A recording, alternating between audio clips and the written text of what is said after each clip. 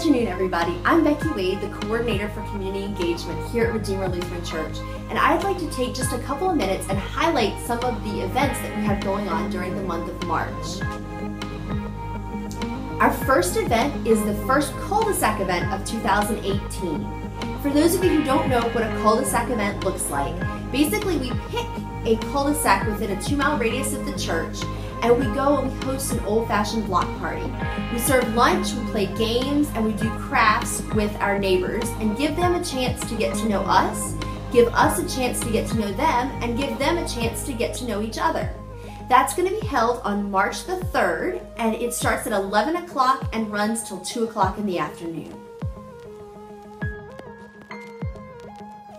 Our next event is our Screen on the Green from March, which is going to be held on March the 17th here at Redeemer Lutheran in the Fellowship Hall.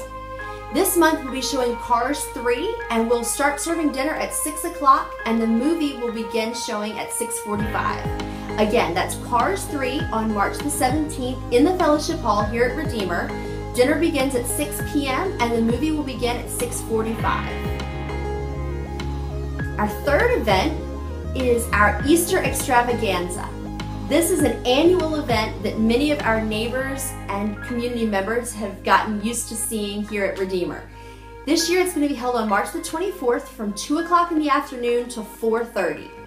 During this time, you can expect to see an Easter egg hunt, bounce houses, crafts, as well as some light refreshments and hear the Easter story here at Redeemer. So again, that's March the 24th from 2 to 4:30 in the afternoon. Our last event is actually an event that's been going on since February the 15th, and it's going to run through March the 15th. And it's a food drive that we're hosting to benefit the Kids Summer Food Program sponsored by the Chesterfield Food Bank. A list of needed items is on our website, so we ask that you just take a look and consider donating an item to help the kids in this area. Thanks so much for taking the time to listen, and we look forward to seeing everybody real soon.